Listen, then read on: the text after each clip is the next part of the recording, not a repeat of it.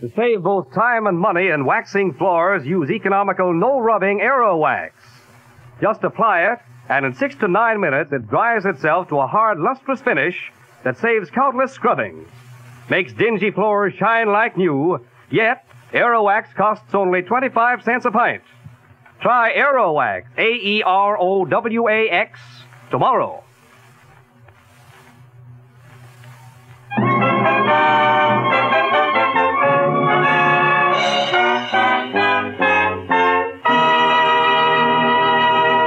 Mr. Keene, Tracer of Lost Persons, is on the air.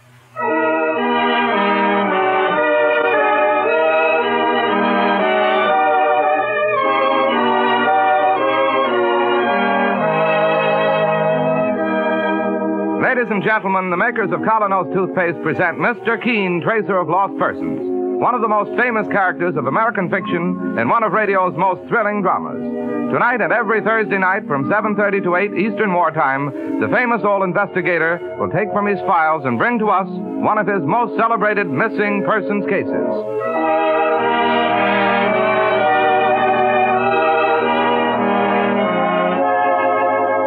But first, would you like to have an attractive, dazzling smile, teeth that sparkle with all their natural brilliance? Then try the new Colonos, a high-polishing toothpaste. Colonos acts like a jeweler's polish in removing tarnish from silver, erasing the common surface stains and dingy film that so often robs you of an attractive smile. See the difference it makes in the appearance of your teeth. Try Colonos toothpaste. K-O-L-Y-N-O-S tonight.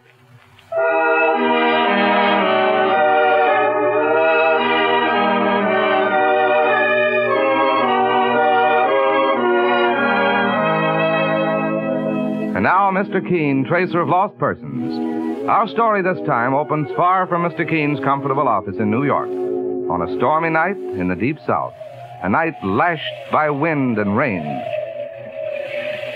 A ramshackle old cab makes its way up a back road. Over his shoulder, the old Negro driver talks to his two passengers, Mr. Keene and the latter's assistant, Mike Clancy. So y'all wants me to drop you off at the Meade place? Yes, driver. That's what I said. Will we soon be there? In hardly a minute, boss. Wouldn't get me to go visiting in there at night. And why not? Most unnatural folks in there. Crazy folks. The saints preserve us. All touched in the head and the heart. Why do you say that? You'll meet them, boss. Here you are, gentlemen. This gate right over here. Quite a big place. And all walled in. I'll get out and ring the bell for you. Thank you. And I'll wait here till someone comes for to fetch you. But I ain't going inside. Driver, you wouldn't be superstitious, eh? Oh, no, sir. Just intelligent.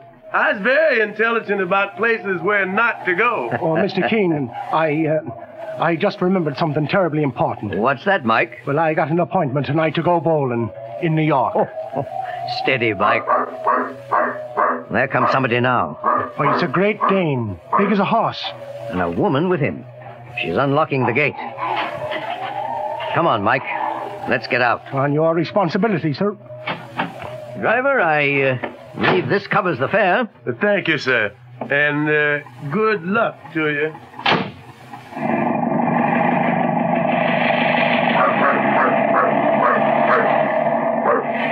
Good evening. I suppose you're Mr. Keene? Yes, and this is my assistant, Mike Clancy. I'm Dorothea Meade. How do you do? How do you do? Please do.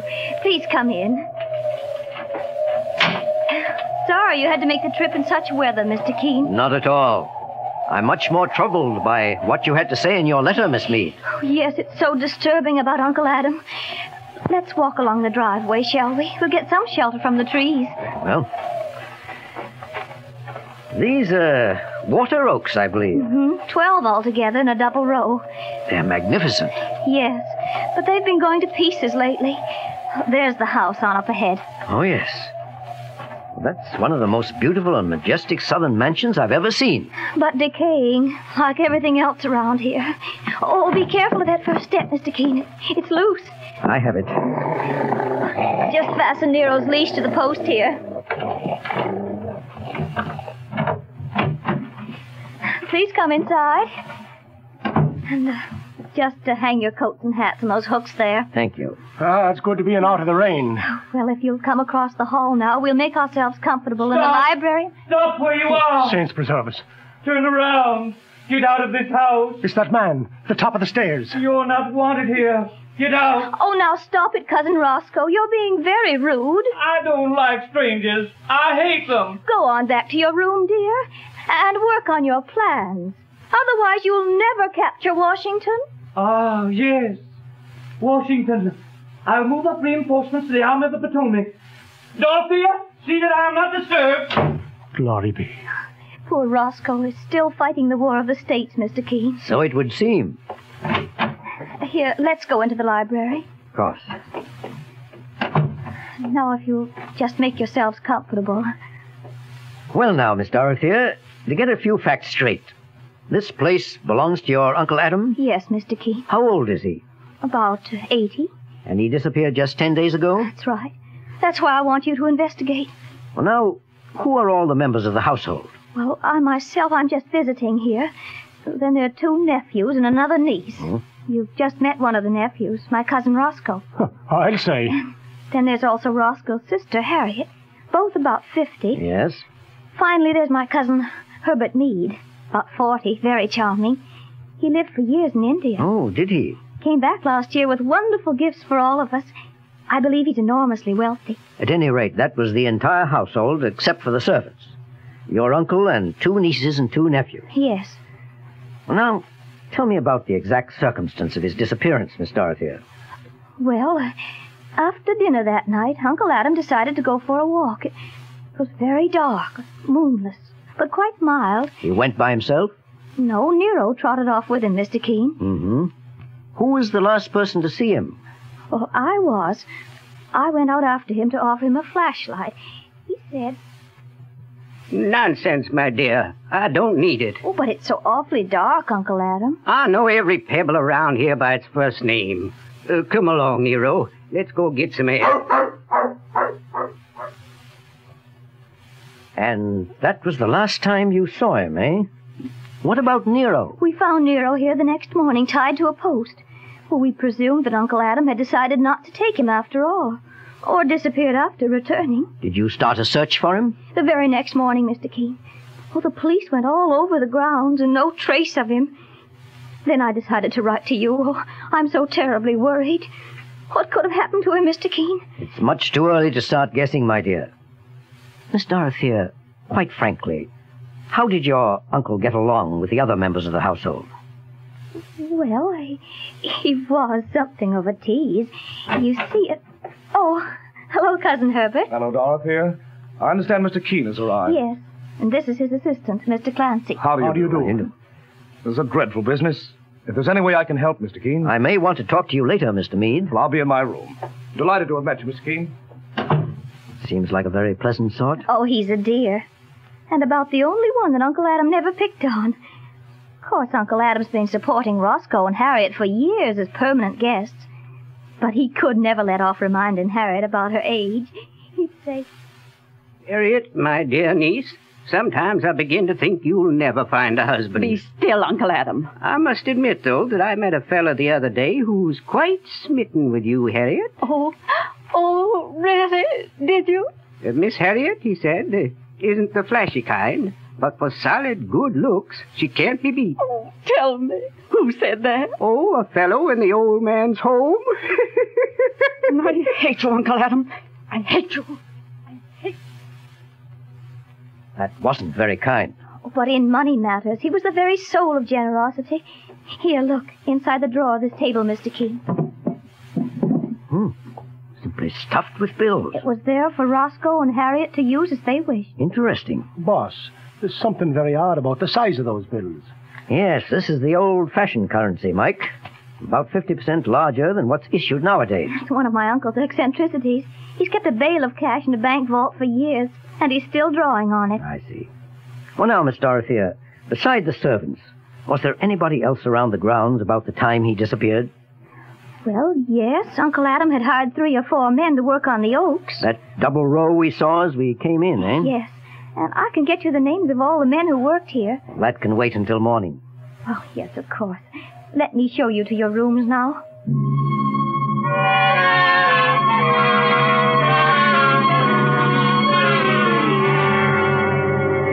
Here you are, Mr. Keene. Your room, Mr. Clancy's the one down the hall there. Well, thank you, Miss Dorothea. I'll be one to talk a minute with the boss. I'll find it later. Everything's all laid out for you. Good night. Good night. Boss, what do you make of it?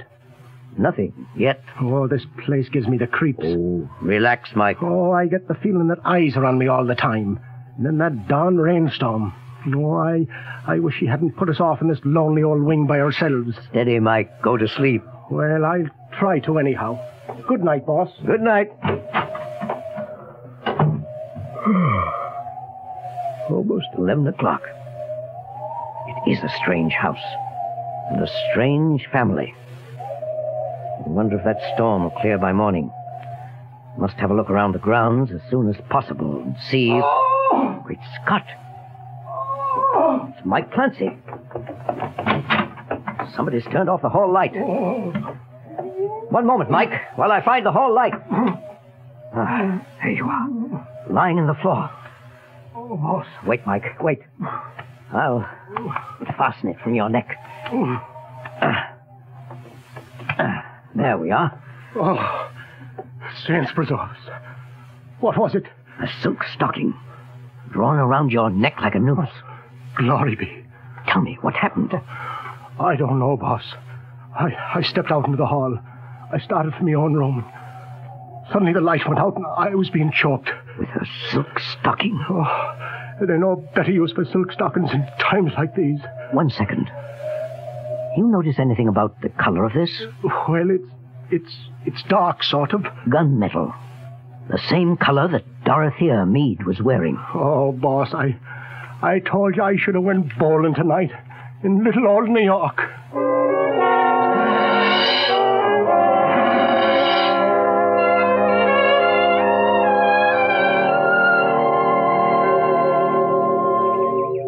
Good morning, Mr. Keene. Good morning. You enjoying the view from the porch? Yes, it's beautiful. Thank heavens the storm has cleared. Yes, it gave me the chance to look around the grounds. Oh, did you find anything interesting? Mm-hmm. But on Mr. Clancy's neck, look at this. A stocking? Why, it looks like one of my own. It was used last night in an attempt to choke Mr. Clancy. Oh, dear God. I wonder if you can explain. Well, I'm afraid that I can. I have several pairs like that. When I went back to my room last night, Roscoe was coming out. Oh, was he? He said he'd been looking for some book, and... Oh, I know he has fits of temper, but I hate to believe he actually would try... Here he comes now, up the gravel path. Ah, that you, Keene? Just the man I want to see. Good. I want to talk with you. Tell me, Keene, if you were in a situation where your major forces were disposed along the Potomac and Grant was moving along your flank... Now, Mr. Meade. Oh, you think I'm a bit of a fool, don't you? Well, look at these. $dollar bills? A dozen of them. The old-fashioned size. I've been investigating for a week, all on my own. You know where they all turned up? In the bar back in town. The bartender told me. I bought them all up. Know why? Well, why? Because they'd all been spent there by Ben Matley. Oh, who's he? He's one of the men working on the grounds when my uncle disappeared. Simple as could be. Matley murdered Uncle Adam. Well, that's very much worth looking into. But what about this stocking, Mr. Meade? Ever see it before? Have you? Of course. On Dorothea's leg. One moment, Mr. Meade. I'm afraid I'll have to go after it. Mr. Meade! Stop where you are. Mr. Keene, this is Cousin Harriet. I don't want this man here. Tell him to leave Roscoe alone. Cousin Harriet, if we're ever to find Uncle Adam... Find him. I don't much care if we do.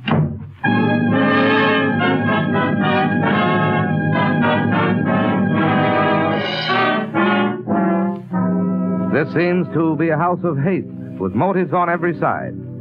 But Mr. Keene continues his search. Meanwhile, thousands of girls who suffer the heartache of being unpopular, clever, pretty, smartly dressed girls, have just one thing to blame: teeth that rob them of charm when they smile.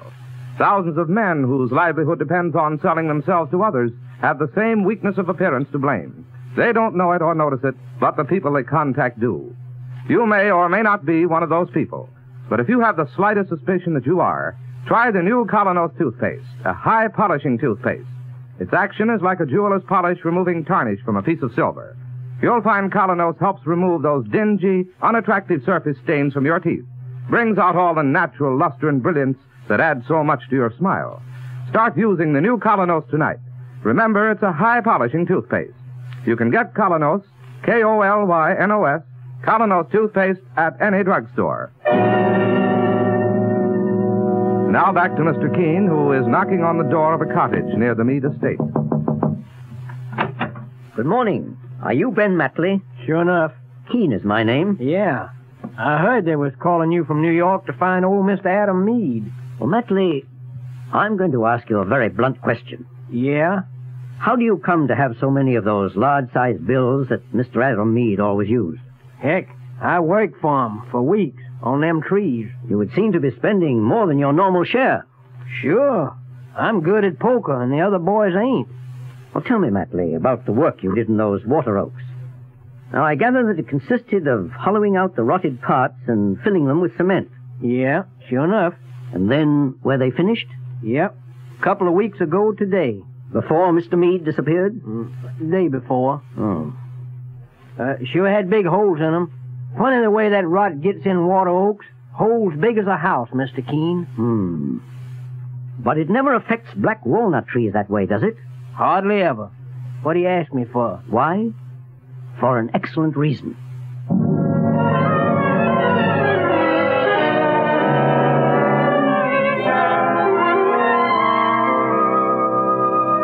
We're ready for lunch, Mr. Keene. Good, Miss Dorothea. I've worked up quite an appetite with all my walking this morning. Right this way. The others are all waiting. How do you do? Mr. Clancy's sitting here by my side. Will you sit next to Cousin Herbert, Mr. Keene? I'd be delighted. Any progress, Mr. Keene? Progress? Why, I believe... excuse me. Oh, did you drop something on the floor? I got a pebble in my shoe. I'll have it out in a moment. There we are. You were saying, Mr. Keene. Negative progress. I mean that we can safely eliminate one theory. And what is that? If your uncle has been murdered, Miss Harriet, I don't believe it was for a legacy. Why do you say that, Mr. Keene? Because, Miss Dorothea, he has been made to disappear so completely. I don't follow, not at all, Mr. Keene. Assuming that he is dead, his will cannot be probated, nor can his estate be distributed for at least 5 years. You see, there must be proof of death through the finding of the body, or else, under the laws of this state, 5 years must pass until he can be presumed to be legally dead. Why, I didn't know that. Everybody knows that. Be that as it may, Cousin Herbert, Uncle Adam will turn up all right. What makes you so sure, Miss A Harriet? bad penny always turns up.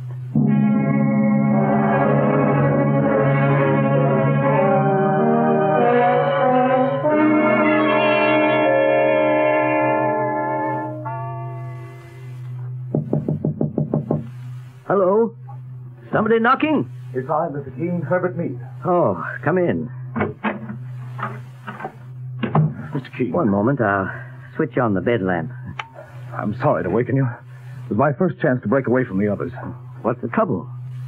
I don't know whether Dorothea has been completely frank, Mr. Keene. In what regard? When Uncle Adam walked off that night, he wasn't alone. Oh, really? I was looking out of the library window. Down the path, Uncle Adam was joined by... Well, family loyalty is a good thing, but... Come, Mr. Meade. The best way is to have it all come out now. Surely we could enter a plea of insanity for him. For Roscoe, you mean? You've seen one of his rages, I believe. Yes. Uncle Adam always was ridiculing poor Roscoe's military campaigns. But the body... Mr. Keene, I know the grounds have already been searched once. But I noticed this morning that the way Nero was mooning around in back of the house. It's only a stab in the dark, but I... Yes, go on. Tomorrow, by daylight, we'll go there together. All right.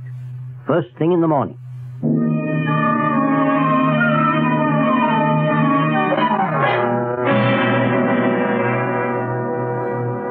Good morning, Mr. Keene. Good morning, Mike. Something on your mind, boss? Well, Mike, yesterday at lunch I set a trap. And? Tell me about it. There was no pebble in my shoe yesterday. I was examining a trouser cuff. I don't follow you. Come along, Mike. We have an appointment this morning with Herbert Meade.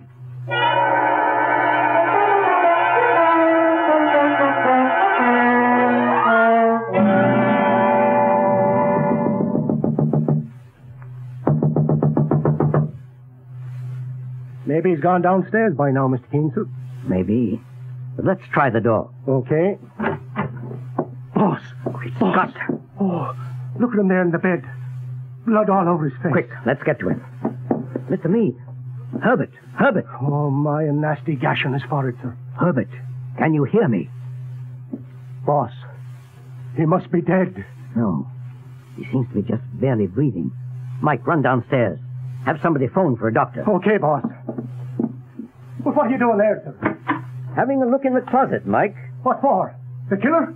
No, just his trousers. Well,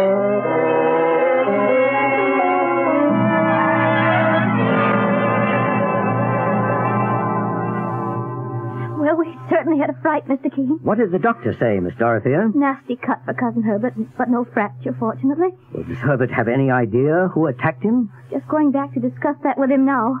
You coming with me, Mr. Keene? As a matter of fact, I'll join you later if you don't mind. I want to have a look in your uncle's tool shed, if I may. Of course, anything, only we must find out once and for all who's responsible for all these horrors in this house.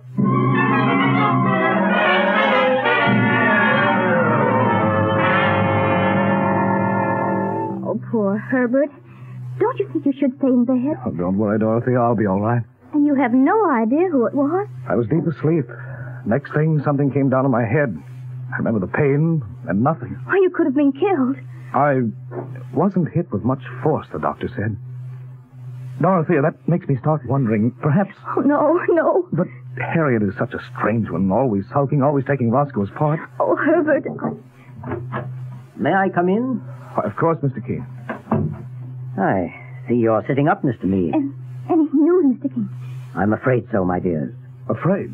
What I mean is, you know that old black walnut tree out there in back? You can just about see the top of it from that window? Yes. Well, what about it? Well, just before your uncle's disappearance, some work was being done on the 12 oaks out in front, wasn't it? They had rotted. Yes, but so. And that's understandable. But I find also that another tree was treated the same way. Bored out and refilled with cement. That is very strange. Why, Mr. Keene? Black walnut doesn't usually decay like that. It doesn't ordinarily require that sort of surgery.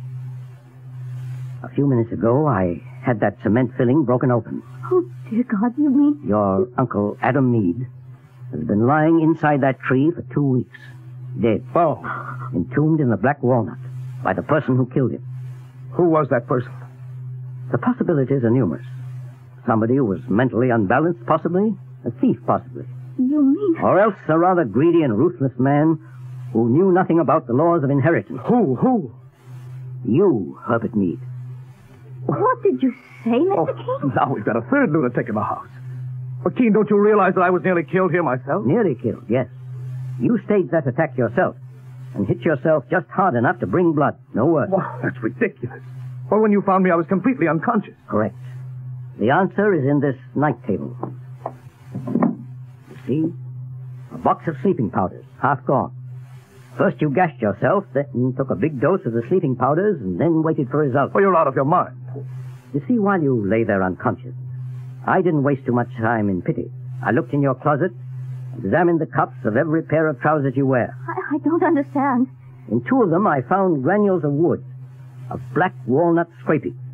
In a third, bits of cement. Oh, now, just a moment. Night after night, while the men working on the oaks left their equipment around, you went out and worked on the black walnut, making a tomb. And then, when it was ready, you went out in the dark after your uncle and strangled him. Nonsense. In the same way, you attacked my assistant later. You see, you did not understand the laws of legacies, Herbert Meade. But when I mentioned it at the table yesterday, you realized you'd made a mistake. You realized the body had to be found. And you gave me hints to guide me. You said Nero had been mooning around in back.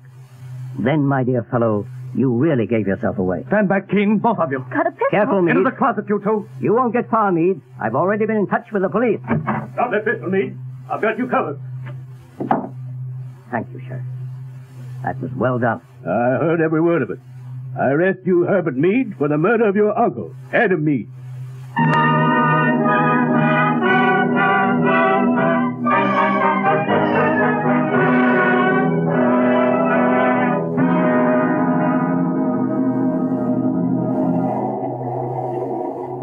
Well, the train's on time, Mike. We'll soon be getting into Pennsylvania Station. And sure, wait till I tell me old lady just how close she came to losing her precious Michael Clancy. Boy, oh boy. But, boss, I wonder what on earth you'd ever do if you didn't happen to know about things like black walnut trees and the laws of inheritance. What would I do, Mike? I wouldn't be a detective.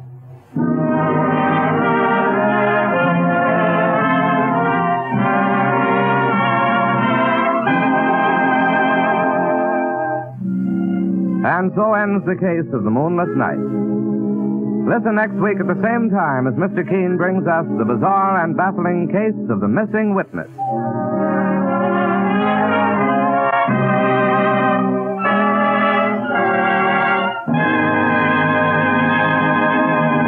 To help bring out the gleaming, natural brightness of your teeth, remove common surface stains by brushing them with the new Colonos, a high-polishing toothpaste. Colonos acts like a jeweler's polish in removing tarnish from silver. It quickly removes surface stains and helps make your teeth and smile look their dazzling, romantic best. Try the new Colonos toothpaste tonight.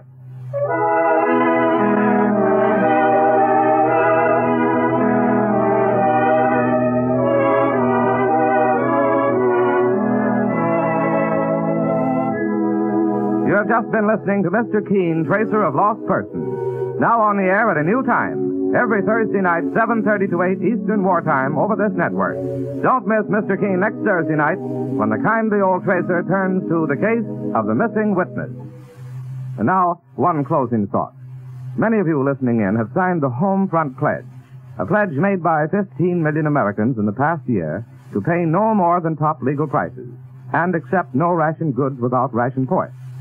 If all of us will do these two simple things, we will soon wipe out the black market, cut down the cost of living, and ensure a fair share of food for the wives and families of our fighting men and millions of others living on fixed income.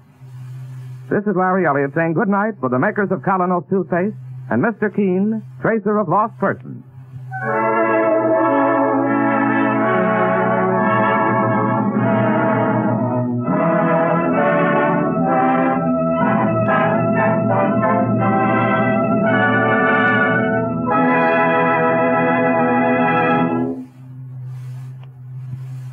Ladies, there is now a wonderfully inexpensive, easy way to wax wood floors and linoleum to a high, sparkling finish in only 6 to 9 minutes.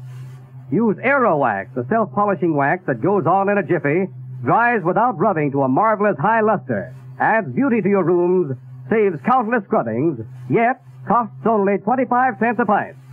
Get Aero Wax, AEROWAX, tomorrow. This is the Columbia Broadcasting System.